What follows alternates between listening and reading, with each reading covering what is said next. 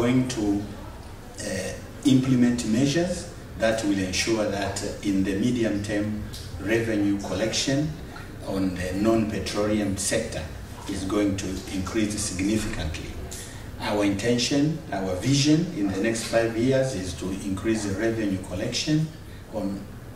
the non-petroleum sector to 160 billion South Sudanese pound per annum in the next 5 years. We informed the Vice President on the challenges that we are facing, and we also received the specific guidance and directive, especially on the issues related to exemption, control of exemption, and also on matters related to broadening the tax base. We have had very clear guidance from the Vice President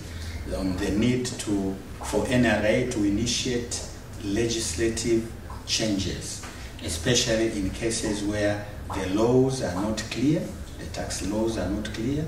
or where they overlap with other laws, so as to bring clarity to the South Sudan tax system.